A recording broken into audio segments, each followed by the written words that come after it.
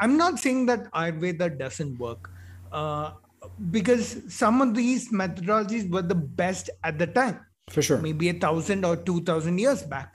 But today, when we have better methodologies, when we have a greater understanding of human anatomy, about phytochemicals, about uh, active ingredients in a lot of drugs, and a lot of medical equipment like MRI scans and X-rays and whatnot, Ayurveda still sticks to the old methodology, the old trial and error, based on very little evidence and some outdated theory.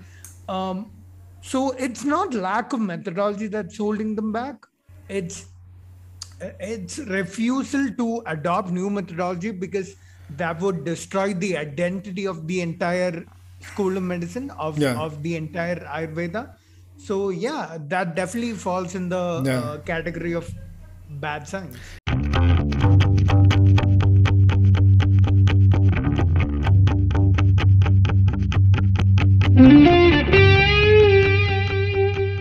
Welcome to the Recovery and Transformation Podcast, the show that links personal health with societal well-being. I'm your host, Samir Dossani. I'm an activist, a PhD student, and a health coach based out of Johannesburg, South Africa. This show explores the root causes of disease and talks about how people are recovering and transforming every day.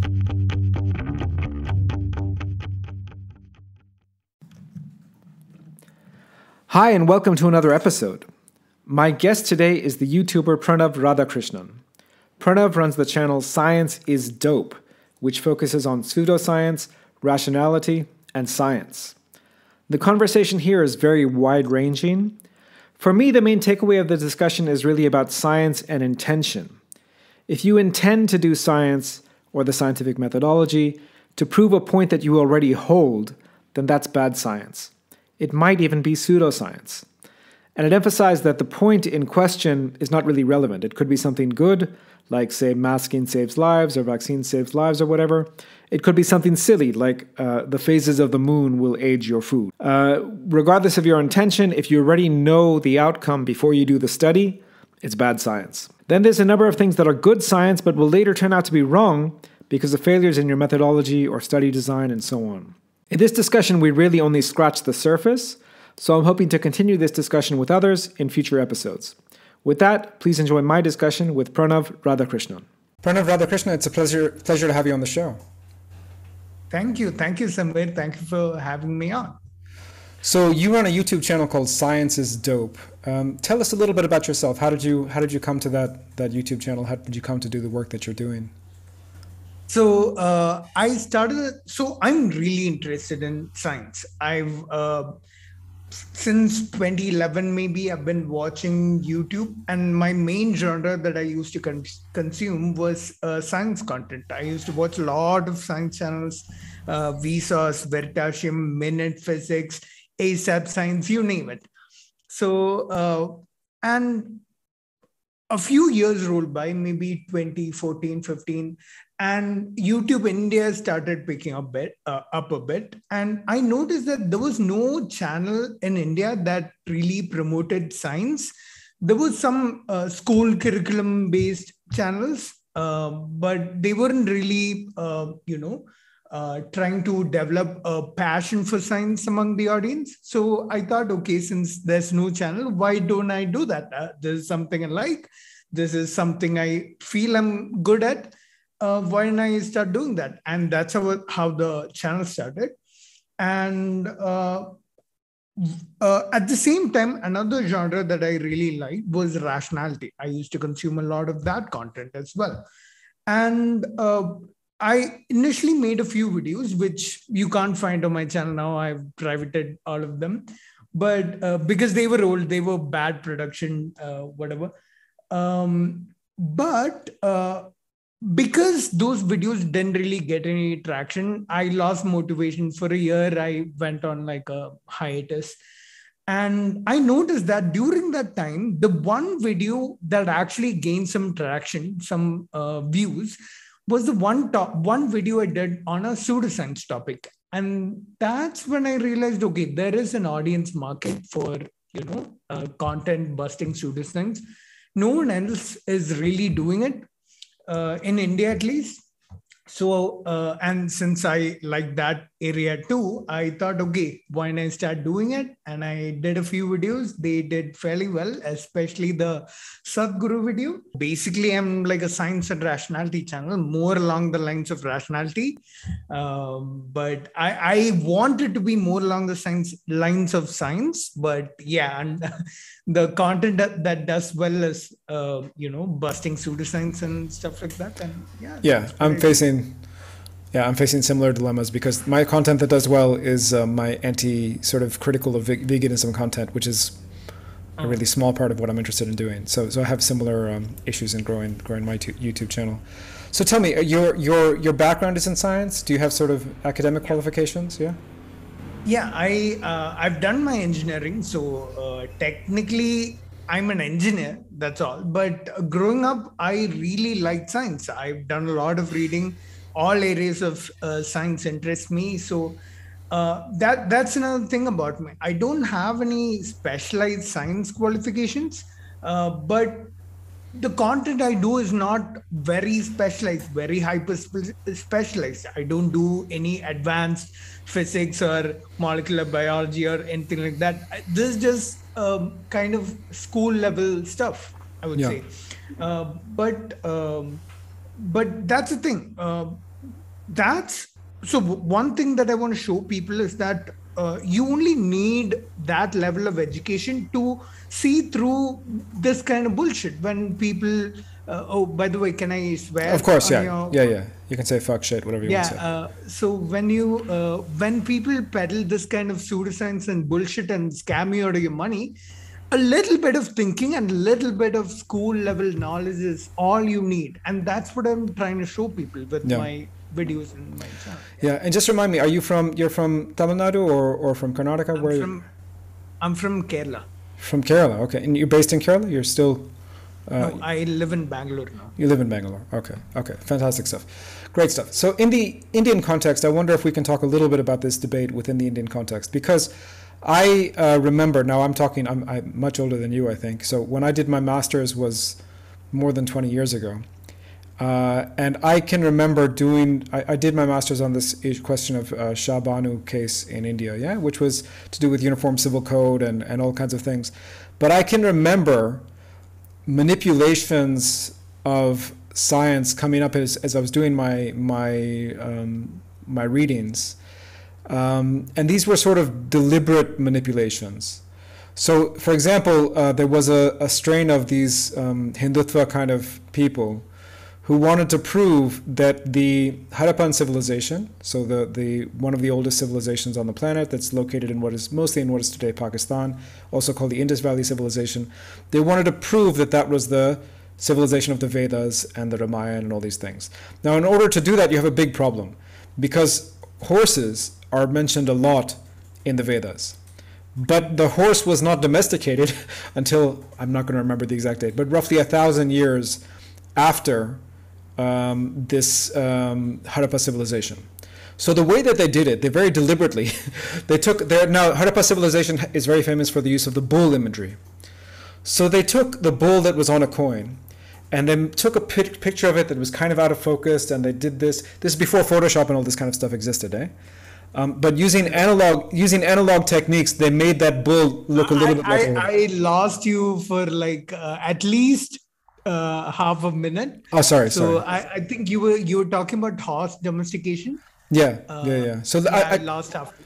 I could say it again. So if you want to prove, quote unquote, prove that Harappa civilization is the same as Vedic civilization, you have a problem. Mm-hmm. The problem is that Vedas mention the horse many times. Horse was only domesticated 500 to 1,000 years after Harappa civilization in Mongolia, okay, in the north of China, right? That's when the horse was domesticated, as far as we understand. So what these people did, they took a picture of the bull, is very famous symbol of Harappa civilization, and there's all kinds of bull imagery. So they took a picture of this bull and they made it kind of out of focus and from far away. And remember, this is before Photoshop or anything like that. And they make it kind of look like, and then they re-magnify it into the magazine and so on. And they make that bull look like a horse. So in the Indian, and I'm talking about articles written in the 1980s, yeah? So in the Indian context in particular, it strikes me that the use of science to further a political agenda is something that some parties have been doing for a long time. Is that right? So from what I've seen, at least, it's very true for, I would say it's the same for all religions, but in India, it's especially true for Hinduism because that's the major religion here. And what people do is they have a lot of cultural references that they can draw, like you said, Harpa, or even things like, the Ramasetu Bridge in Rameshwaram. And there are a few either geographical or historical events or locations that they try to associate that with something scientific sounding, and they draw some sort of credibility through that for their religion. And I don't know. So I think this is a part of making their tribe appear more significant culturally or scientifically. They do the same thing with culture, like music and stories and even history and all that. But my domain, what I look at, is generally the science that they do. And they do this with science. They say, okay, my religion is scientifically superior to all other religions. Therefore, you wanna come. I don't know if they use this statement to convert people, but they definitely try to portray themselves as very scientific, which they clearly are not. And this is propaganda. Yeah, for sure. And it becomes it becomes dangerous propaganda because some of the people you may be critiquing, they use weapons and riots and so on can break out. I just wanted to shift a little bit. I mean, it's related. So there's a guy who you have critiqued a couple of times on your channel who has kind of become famous in the West. And it struck me as very odd that he became famous in the West. I'm talking about Sadhguru, obviously. Like, why is it, do you think, that this guy has appeal in fairly, I wouldn't call them rationalist spaces, but like business gurus are inviting him to their stage and so on. Like, it's very odd that he's getting this play in the West. Why do you think that may be the case? So people in India, especially people in general, but India especially, they like to, at least the masses, they like to outsource all thinking to one person. And if one person says something that you don't have to think about and arrive at an answer yourself, then they'd much rather listen to this one person and get all their answers from this one person. And if he makes sense, the key here is he doesn't have to be right. He just has to make sense.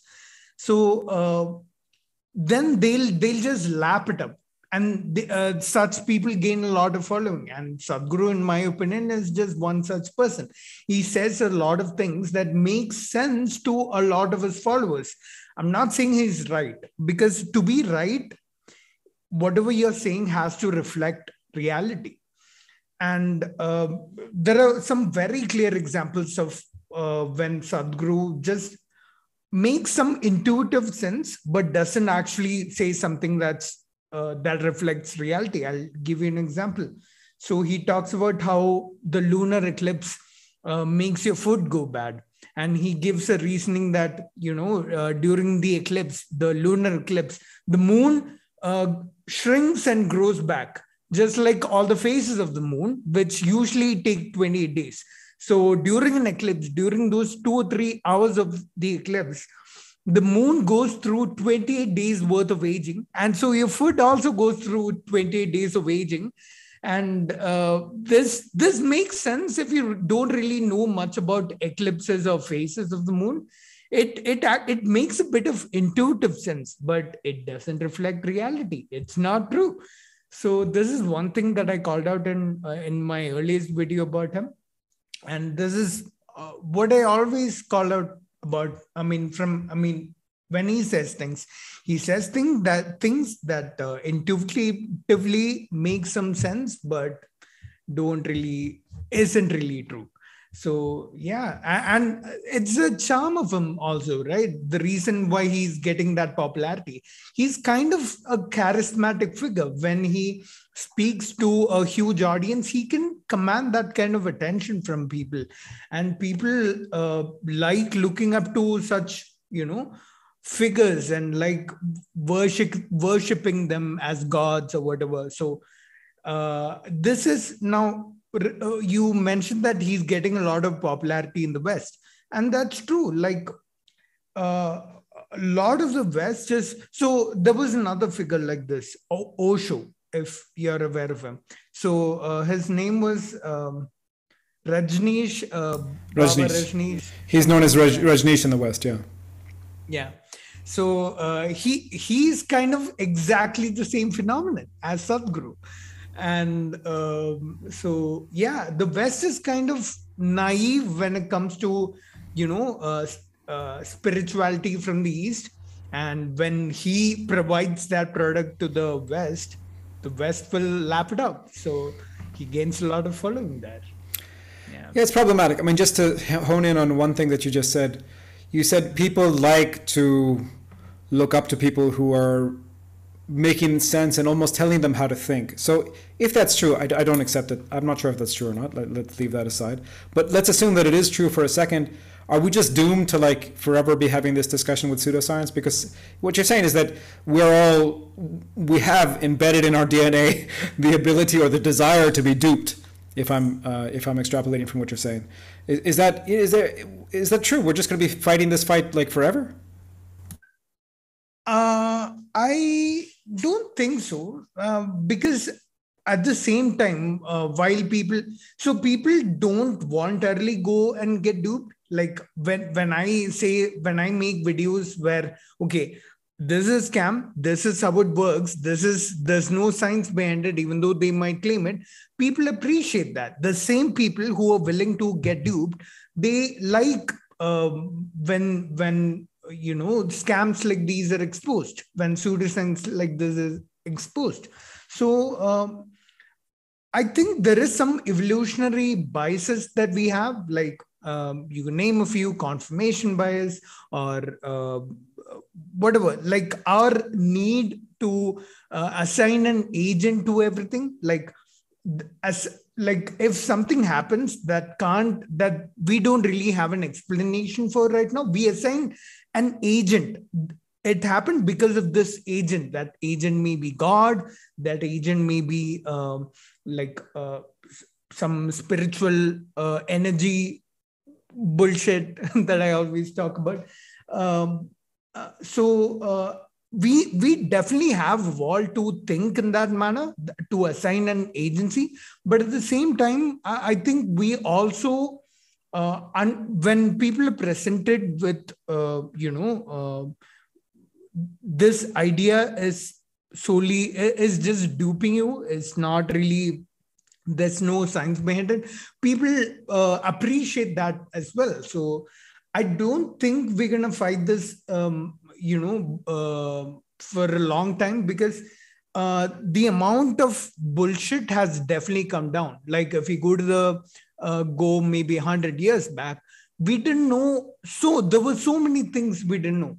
You can assign such spiritual energy or some religious bullshit to anything, about how the universe came to be, why the stars are there in the sky, or why this animal is doing this sort of thing, why certain seasons happen in certain months. So all these things, you can assign an agent, a supernatural agent, a spiritual whatever, to and explain those things away. I use the term explaining away instead of explaining them, because that's what you're doing. You're explaining something away without really looking into them.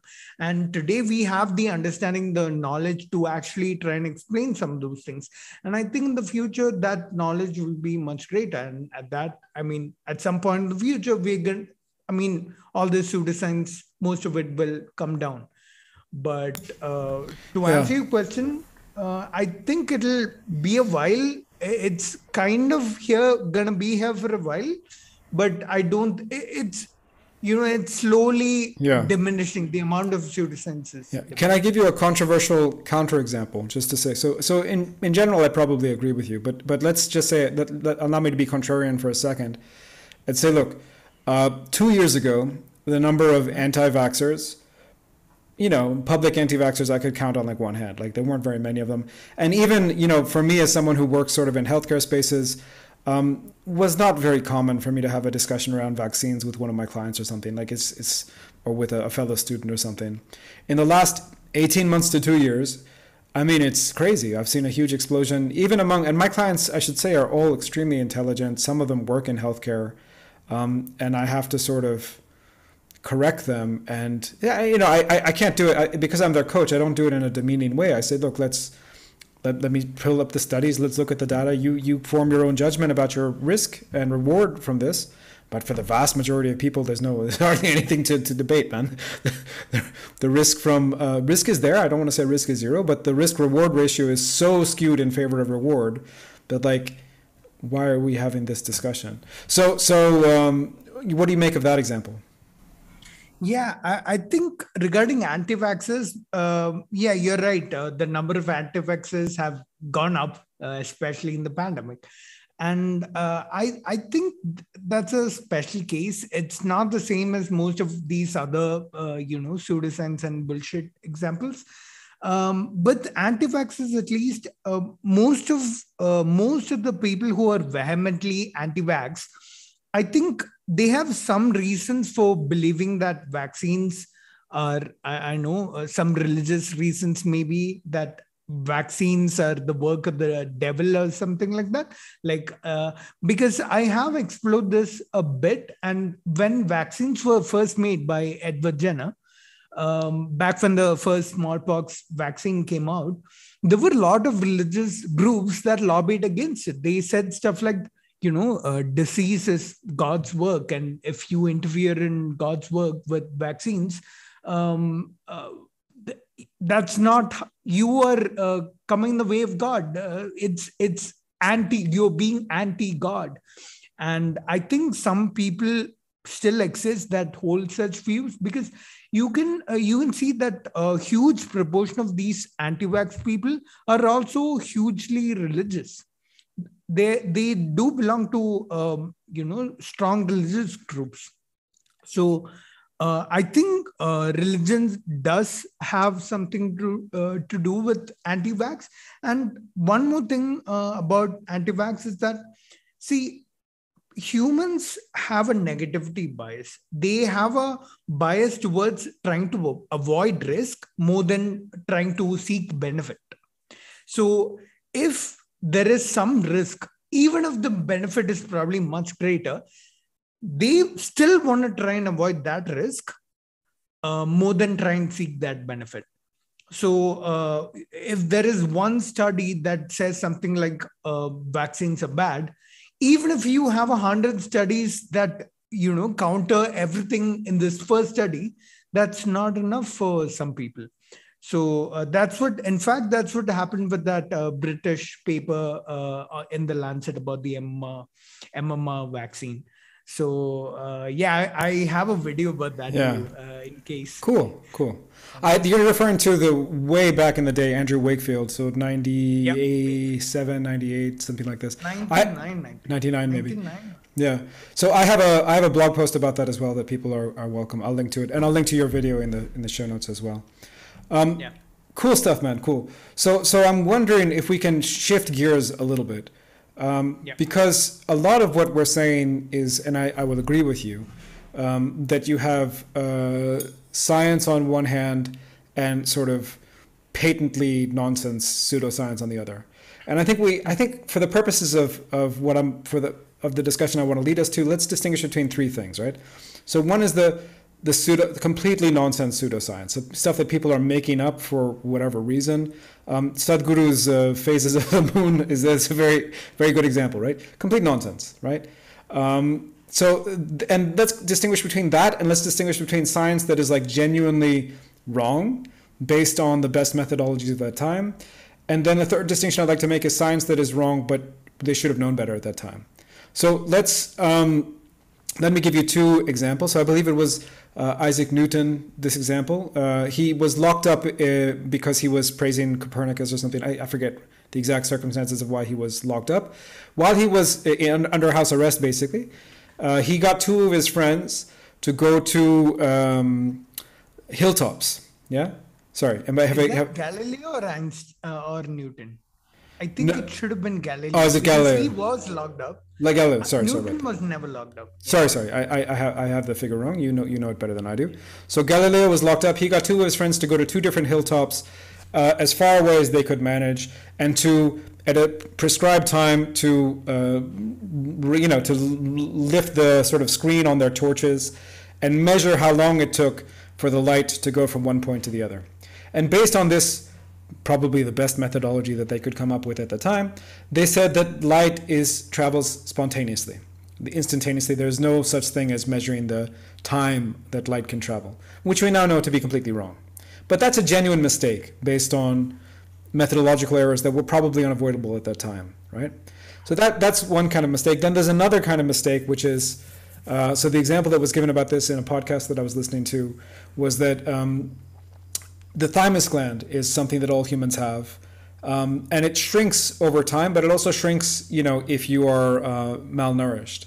So you can't tell the size of a baby's thymus gland by dissecting an adult, right, who's passed away. So in order to gauge the size, in all the anatomy textbooks up until very recently, 50, 60 years ago, the size of the thymus gland in children was completely wrong. Why? Because they were basing it based on cadavers, based on children who had passed away, unfortunately. And children who had passed away probably had some malnourishment, probably had some other issues. And that led to a stupid conclusion. The conclusion was when they were dissecting the bodies of babies who died from something that was common 10, 12, or 20 years ago called sudden infant death syndrome, which is still not fully understood. So SIDS babies, they thought for a while that the thymus gland was enlarged, and maybe that is what was causing the death from SIDS. So then you had babies being irradiated to shrink the size of the thymus gland, which may have implications for their immune system, certainly has implications for the risk of thyroid cancer later in life, right? So that's something that even at the time, they should have had a better understanding of methodological considerations and not made that mistake. Do you understand the distinction I'm trying to make here?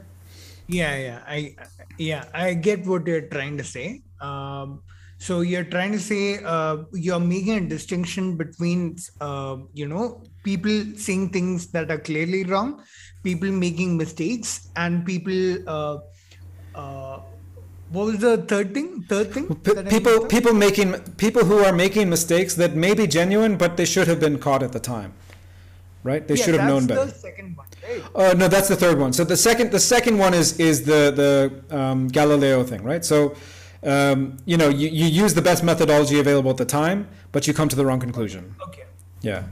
Okay. Yeah, I understand what you're saying. Yeah. Yeah. So the question then becomes, because the more I get into this and the more I sort of study this philosophy of science and the history and so on, a lot of things. The distinction between I've given three sort of airtight examples. I think these are non-controversial examples, but in the real world, it's kind of hard to see because there may be science where the methodology isn't great, that I want to then amplify that science because it confirms some pre-existing political belief, right?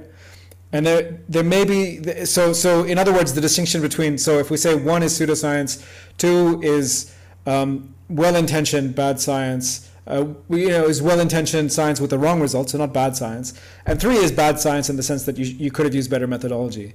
They're conflating 1 and 3. Yeah, they're using stuff with bad methodology to put forward a political opinion, and this is where it starts getting very, very confusing, because if I still believed what I believed 20 years ago about linguistics, for example, I would say the field is dead, man. There has to be an evolution in terms of our understanding of all of these sciences. Otherwise, it's not progressing. Does it make any sense? Yeah, that makes sense. And regarding what you said about people trying to like bring some old science out in order to put forward a political agenda. So I'll give you an example. I don't know if you're okay with me calling out alternative medicine like Ayurveda. Yeah, go ahead. Yeah. So some of the methodology that I'm not saying that Ayurveda doesn't work, because some of these methodologies were the best at the time. For sure. Maybe 1,000 or 2,000 years back.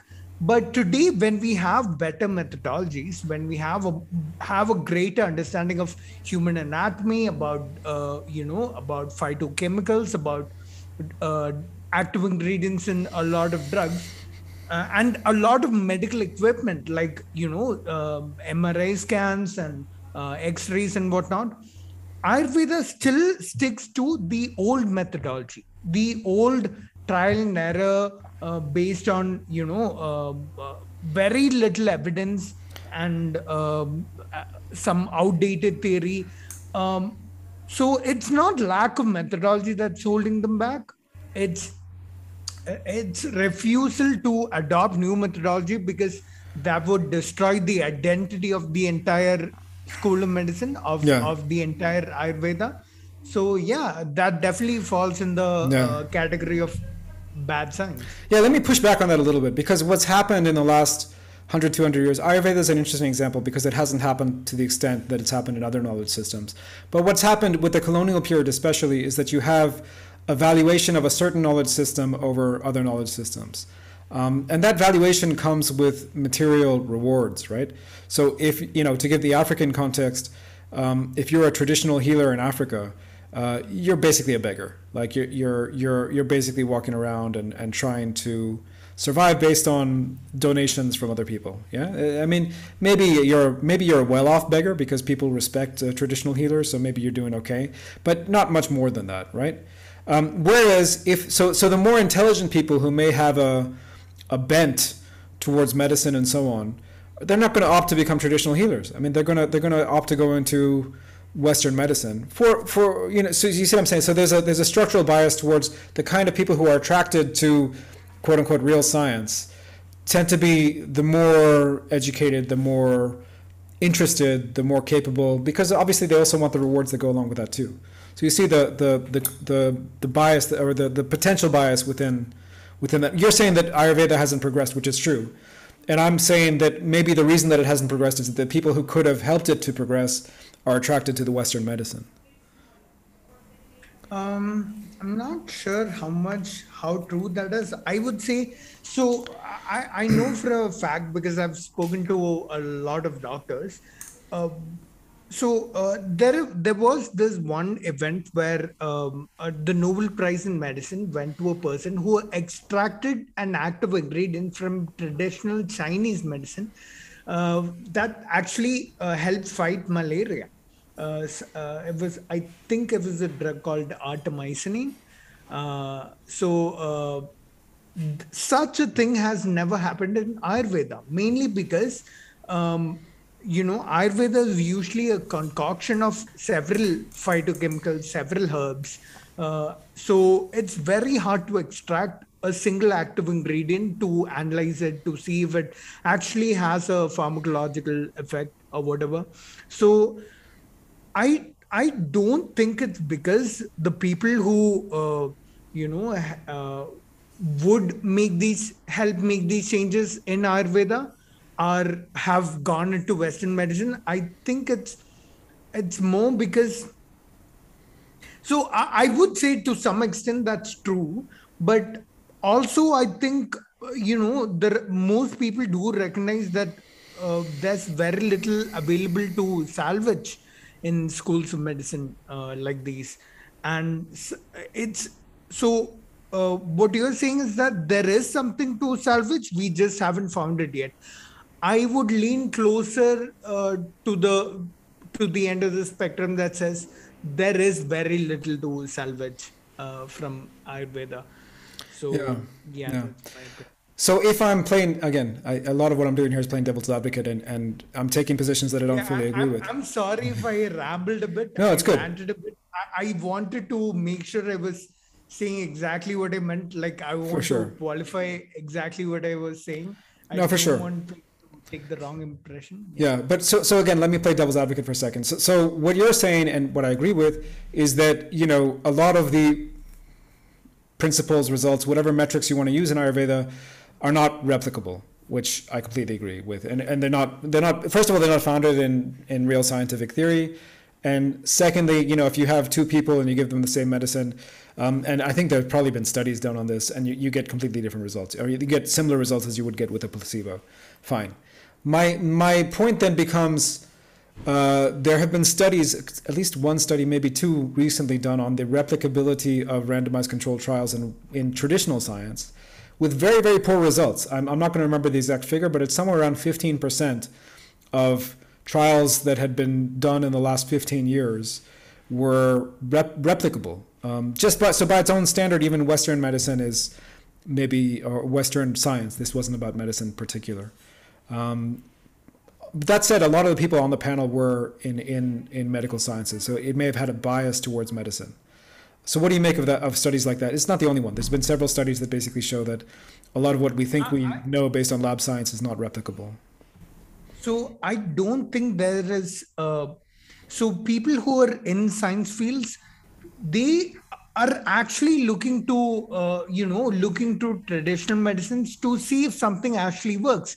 And when all they get is these poor quality studies or no studies at all, with just a bunch of these medicines that they present as something that they use traditionally, and if they run actual trials on them, they don't seem to work. Like, I think after a point, people get disappointed, even if they work in the sciences. So I don't think working in the sciences is a bias against Ayurveda. People doing those trials, working in the sciences. I will say, me personally, I'm rooting for Ayurveda. I want Ayurveda to present something that actually is a benefit to the society, is a net benefit to the society, but it's not able to do that. And people are pretending that it's because such trials and protocols have not come to Ayurveda yet. When no, that's not the case. The point I'm making, Pranav, is slightly different. The point I'm making is that even the traditional scientific experiments, only 15% of those, so forget about Ayurveda for a second, only 15% forget about Ayurveda for a second, of all the science done in the last 10 years, it's estimated that only 15 or 20% of that can be replicated in the lab. Does it make sense? What you're saying makes sense, but I can show you the specific study. I'll show you the specific study. Yeah, show me the study and we'll talk about it. I think the less controversial way to say that is that it's a lot of bad science out there. I mean, and including traditional science. Maybe. But at least the things we do understand, I think, so these things generally happen with things like studies in diet and medicine and all these things, because there are so many factors, like, the person's, stress, their lifestyle, their other things they're eating, their environment, all these things are factors, their gender, their state of health, all these things are factors that affect the results. So I wouldn't be surprised if studies in diet and medicine and all these things, and even exercise and fitness, they have controversial and not fully agreed upon results, like those results don't have consensus, I wouldn't be surprised.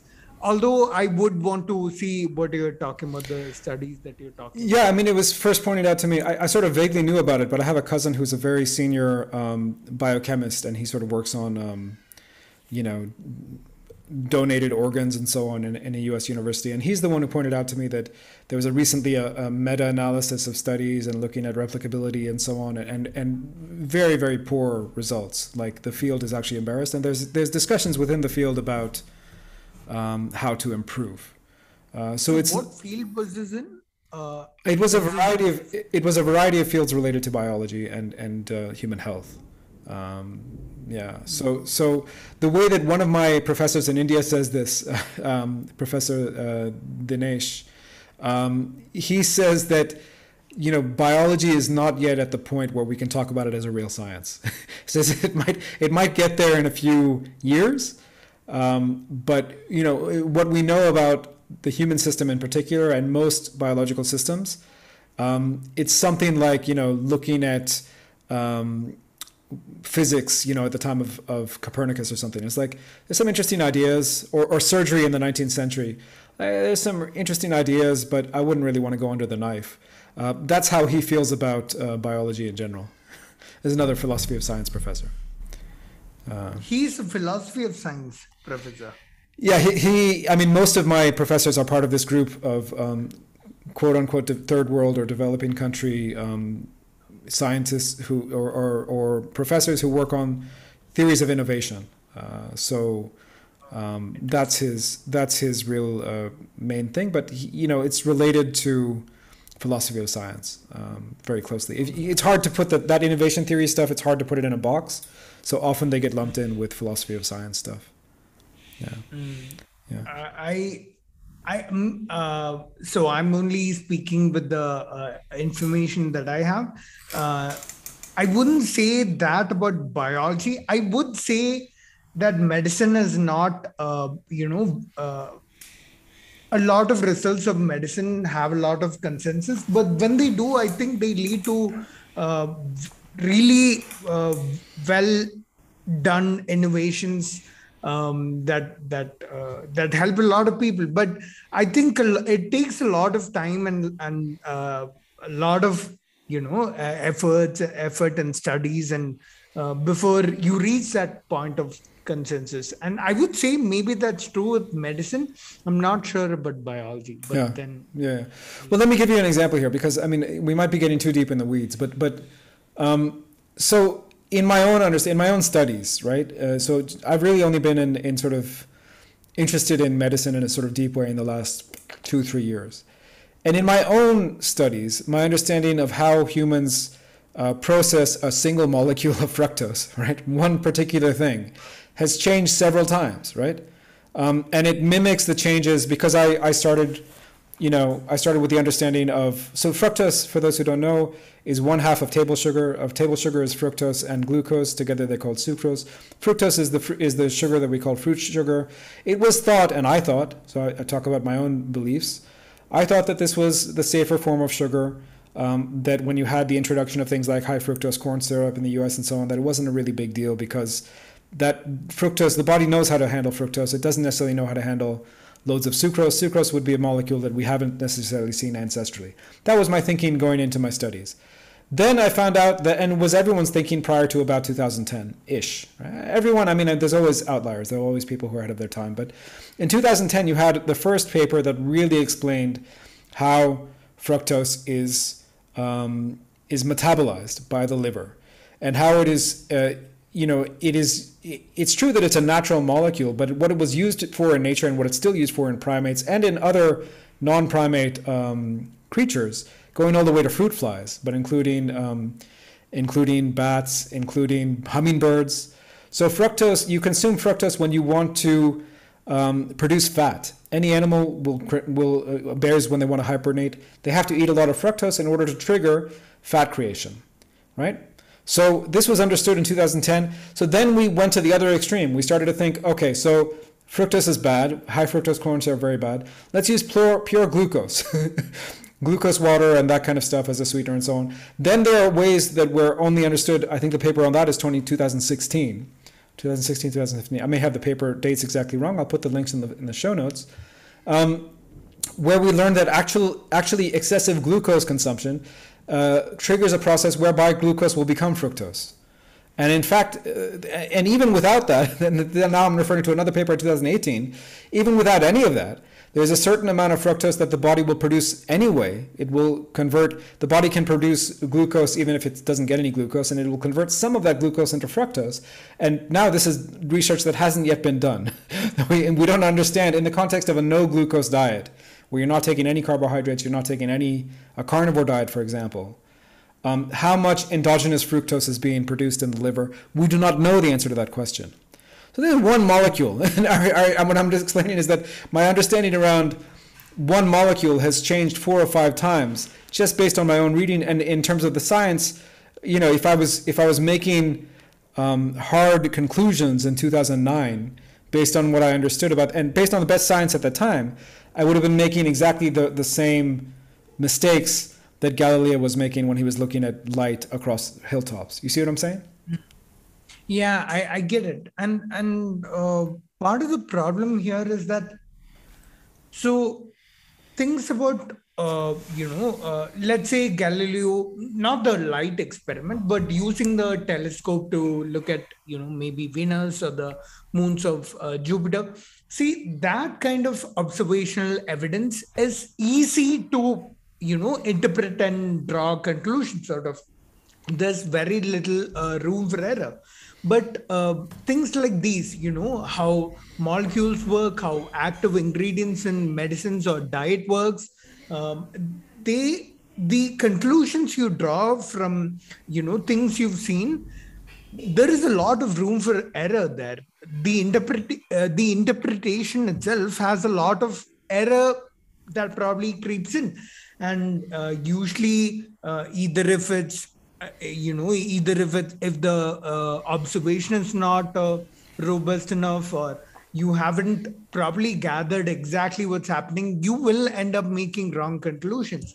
And what you're saying is an example of the evolution of the understanding regarding one of these molecules as the conclusions that we draw get better. So I think eventually we'll reach a point where we've minimized that error as much as possible. But yeah, I don't know how we can say if we've reached or when we'll reach that point. Yeah. But yeah, I think that's the distinction to make here, how straightforward the conclusions are from the evidence. Yeah. And this creates what I call is it the YouTuber problem, or is it the social media problem? Because when I get in fights on Twitter or whatever it is, like, it is almost always with people who know less about the science than I know. And it is almost always, I am always trying to be super careful. Like, if for example, I've already mentioned that I'm not a big fan of vegetarian and vegan diets, but I will acknowledge that certain people may be able to do well with it. Like, and then I get in trouble from the people who mostly agree with me, because I don't have the evidence base. Like, I cannot tell you, based on the current crop of evidence, that vegan diets, well-supplemented vegan diets where you're taking B12 and so on, doesn't work for some people. I don't have the evidence base to say that. I have the evidence base to say it doesn't work on 100% of people, but nothing works on 100% of people, so it's not really relevant, right? So what I'm saying is, the more nuanced discussions, the people who I know who are the best experts in anything related to science, are the ones who take a long time to explain what they think, because there's so much nuance, right? And what I worry about in the social media world is that we lose that nuance. Yeah, I think it has a lot to do with the Dunning-Kruger effect. If you know, the less you know about something, the more confident you are about that thing. And that's typically what we tend to see in these social media keyboard battles.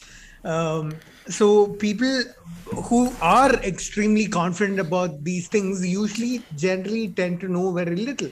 And the people who do, know a lot about that subject, their confidence in that usually goes down with time and with how much they know, because they know how easy it is to be wrong. They know how much more there is for them to know. So they, that's a problem generally with all scientists. They usually caveat everything they say with, some qualifier or some things that, make it sound to the lay person as, this person's not confident. And humans generally tend to appeal to confidence rather than how true someone says is. So yeah, I mean, it's basically intuition based thinking again. Yeah. Because see, when you look at a person and you get a feel for whether they're telling the truth or whether they're lying to you. Yeah, we're back And to all Sadhguru, that, aren't we? yeah, we are. We are. This is all a problem of intuition based thinking. People i- using their intuition, if someone's confident about what they're saying, then they're more likely to be accurate, is what your intuition tells you, when that may not be the case. So yeah.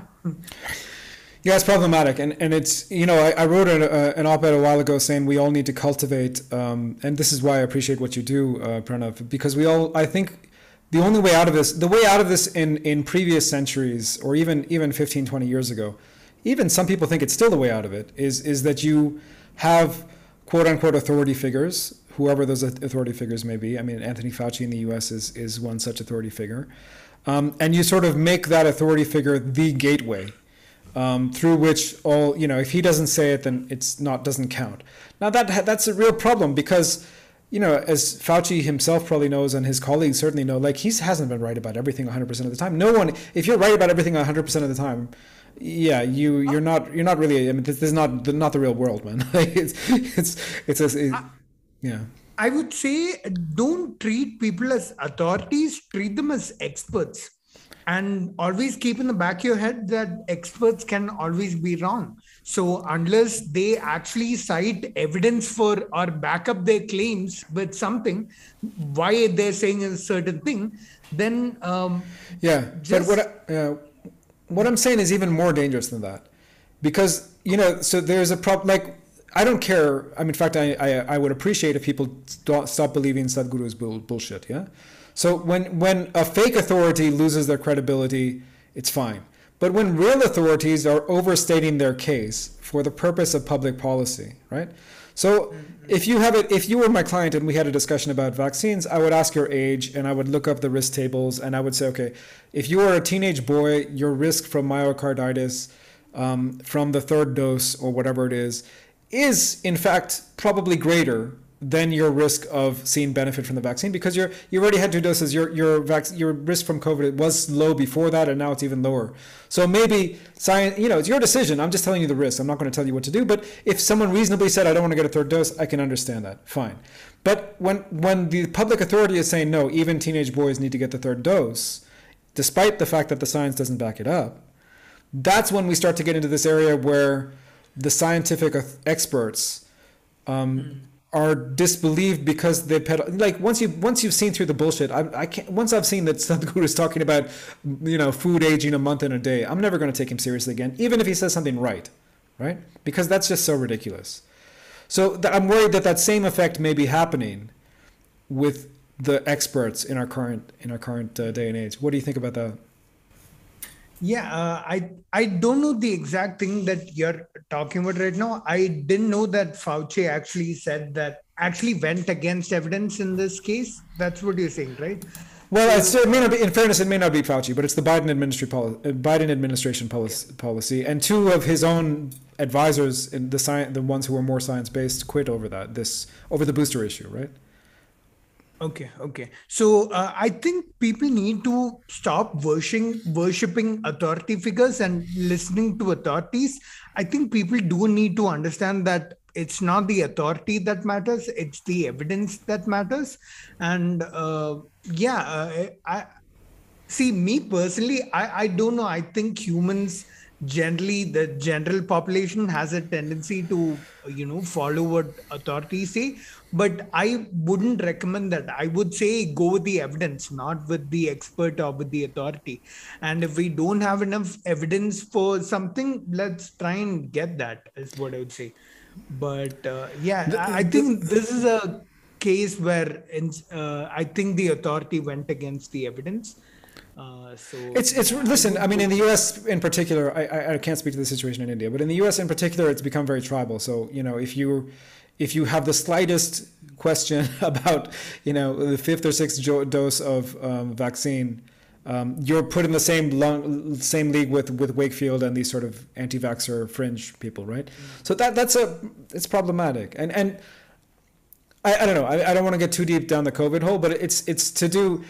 I mean, it's also things like dietary guidelines, right? Dietary guidelines tell people to eat whatever it is. 5 a day was the saying. 5 a day is something that comes out of the marketing slogans. Some agricultural board of the 1980s, their slogan was 5 a day to try and get people to eat more of their products, right? So we've adopted a marketing slogan that has no evidence. There's no evidence that eating 5 a day is better than eating 4 a day or 3 a day or 6 a day. There's no evidence base for that, but it is public policy. So you see, when you have public policies that aren't based in evidence, then I think we start having this discussion that it gets very dangerous.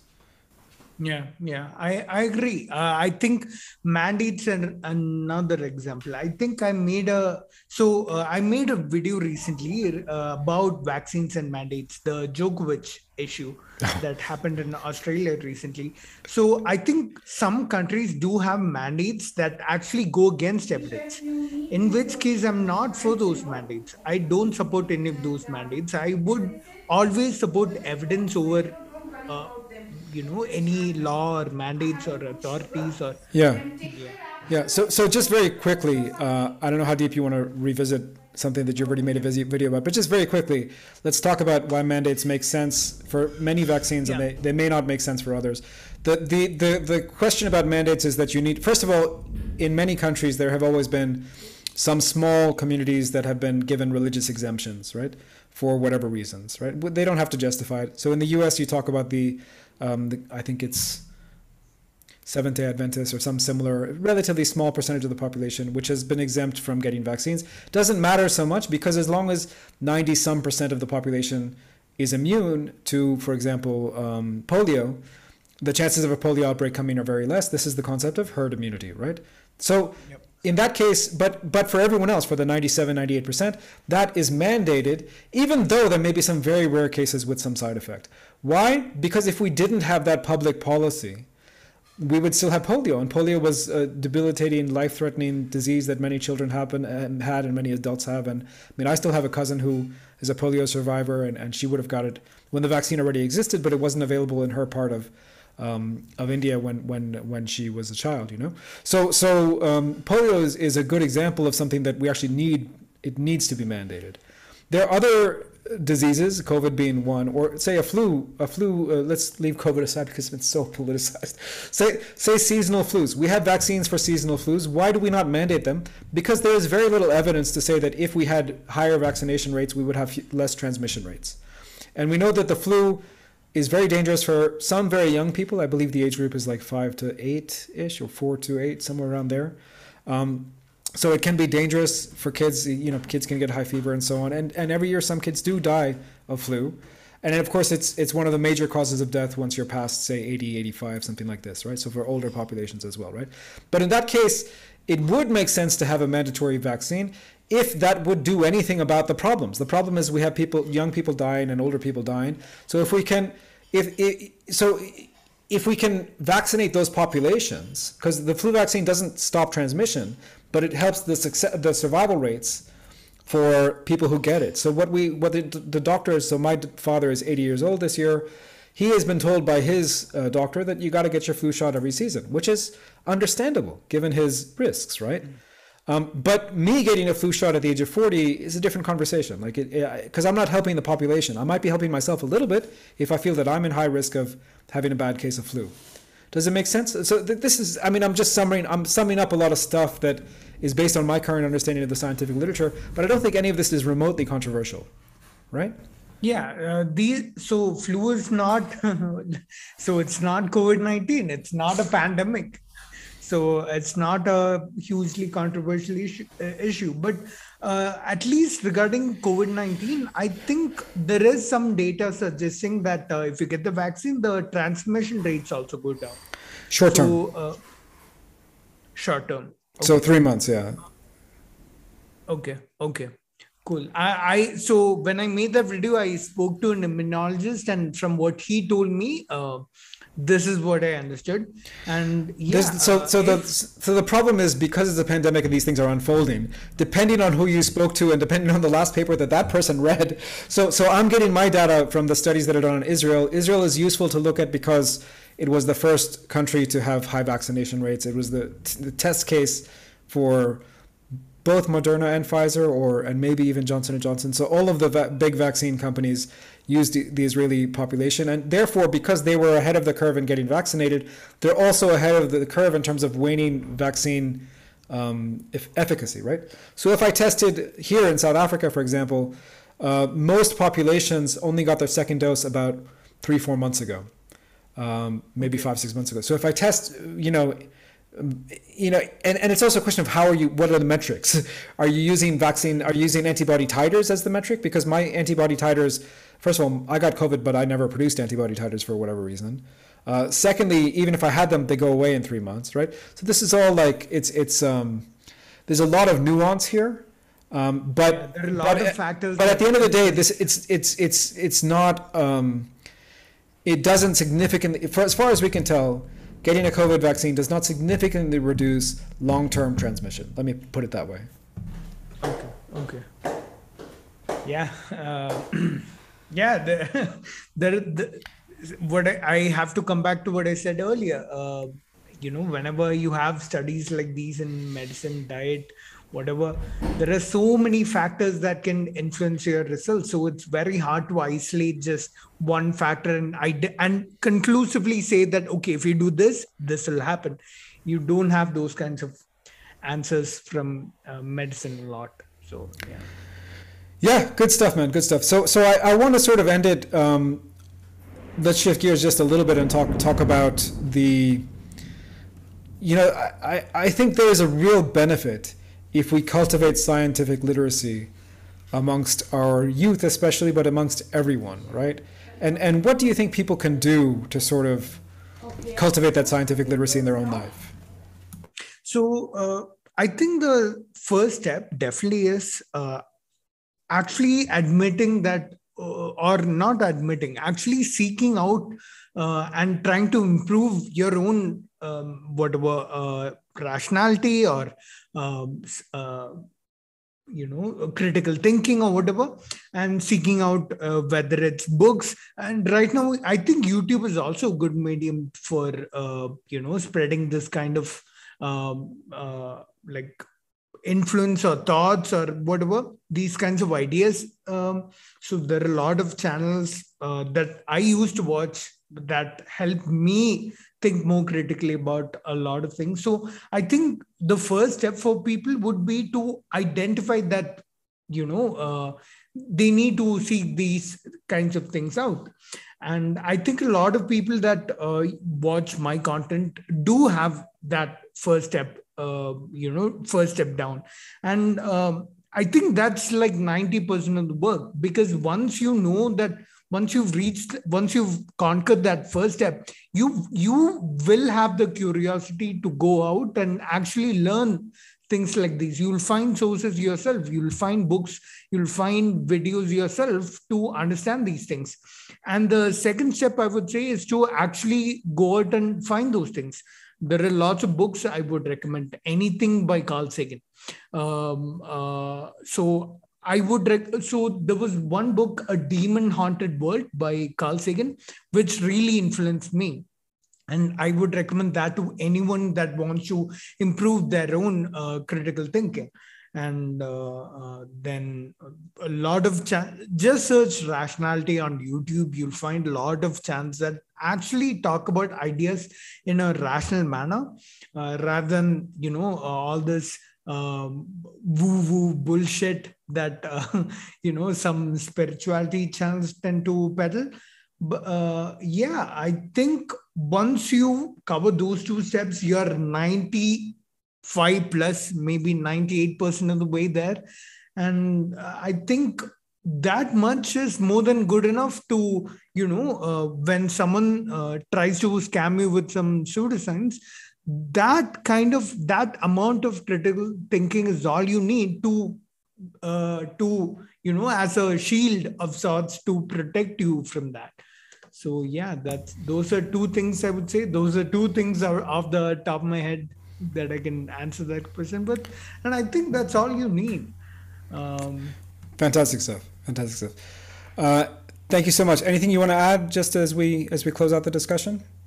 Yeah, I want to ask you a little bit about yourself. Like, Sure. where are you from originally, and what do you do? I want to know, what do you work on right now? Yeah. So I grew up my parents were refugees from the Bangladesh War. I grew up in the US, and my partner is from India, so I've lived in India for some years. I currently live in South Africa. My background is, I went to a very elite school in Washington, D.C. I was there with the children of, Congress people and even vice presidents and so on. And I wasn't very happy. I was sort of a disenfranchised, alienated kid. And when I went to university, I straight away got involved in radical politics.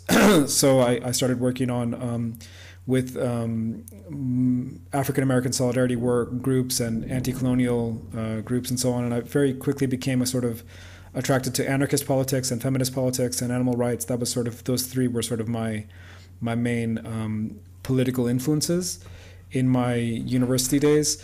And then I was really wanting to, I was organizing, this was the time of Seattle and the sort of anti-globalization movements and so on.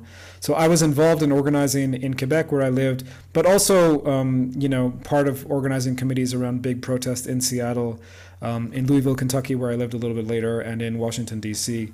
And eventually I came to head a group called 50 Years is Enough, which was the main U.S. arm of the anti-globalization movement, and we were focusing on the IMF and the World Bank.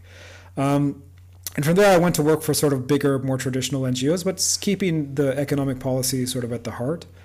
And what happened a couple of years ago was, the NGO that I was part of downsized, and a bunch of us were laid off.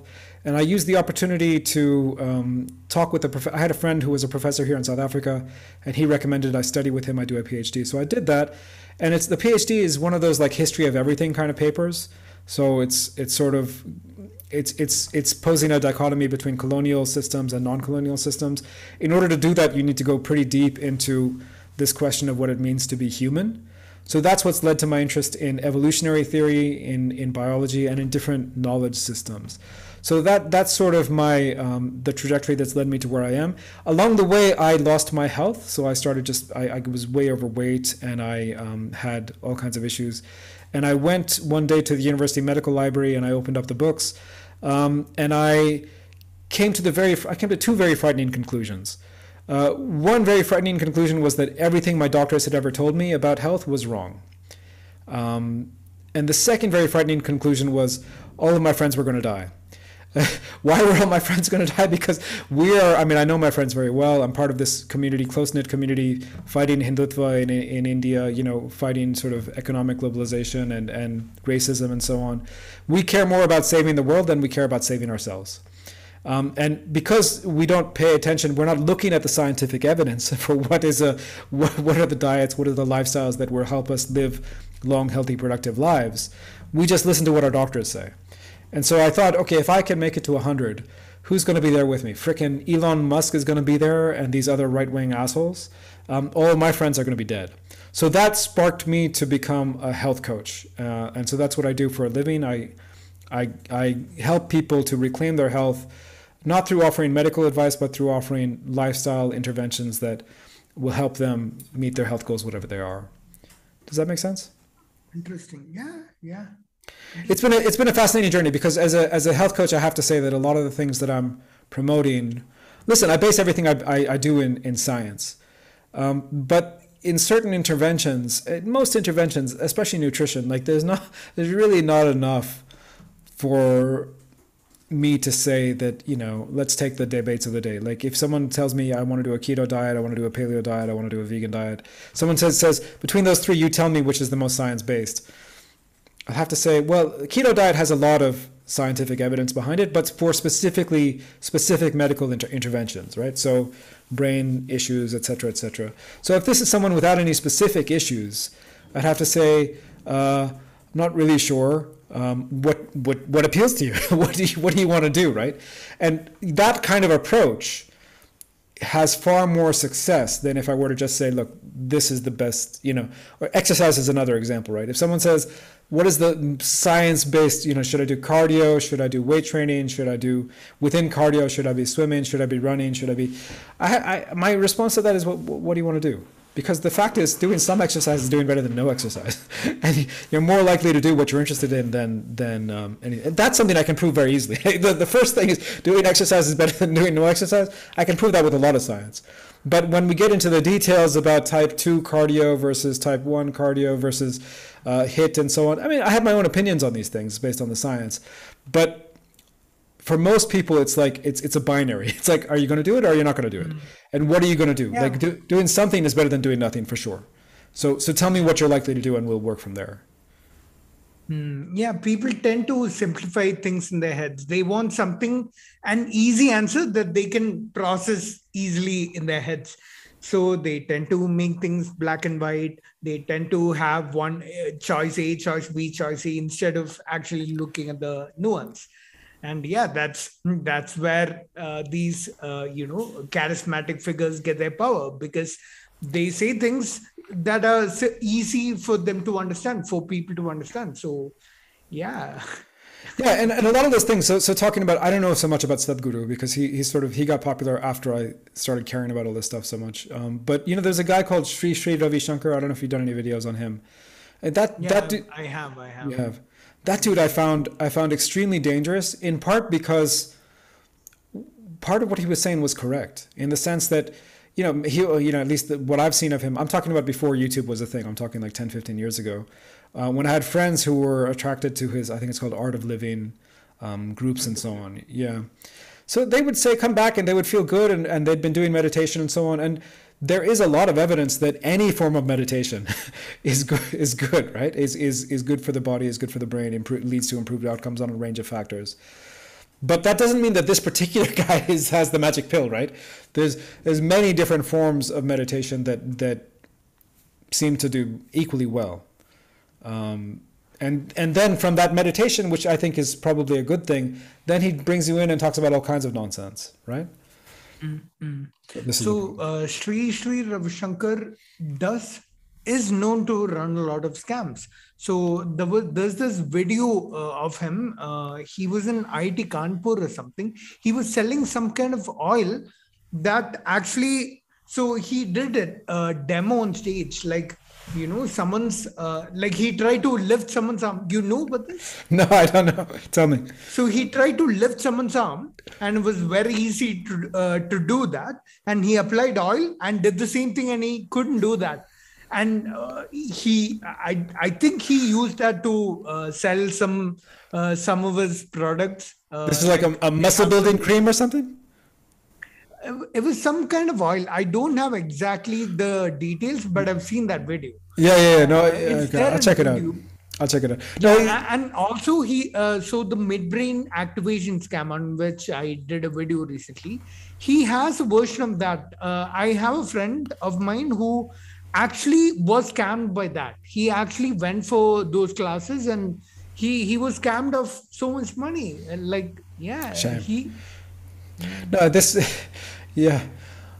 Listen, all this said, I don't mind if someone wants to go to an Ayurveda retreat or whatever. I don't really care. Like, do what you want to do, but just don't fool yourself. Like, have real expectations. Maybe say, okay, maybe I'm throwing my money away, but at least if you go for an Ayurvedic retreat, at least your body gets some time out. Usually they'll make you turn off your cell phone. There's benefits to that and so on. So there are benefits to these things that can be quantified by science, but they very rarely are what you're being told the benefits are. Yeah. Yep. Yeah. Okay, with that, Pranav Radhakrishnan, it's been a real pleasure, and I hope we can do this again sometime. Yeah, for sure, Samir. Cheers, Just hit me up. Cheers. Thanks for listening to my conversation with Pranav Radhakrishnan. For more content like this, please do check out my website, samirdossani.net. With that, I'm Samir, your health coach and PhD student based in South Africa. Thanks, and I'll see you next time.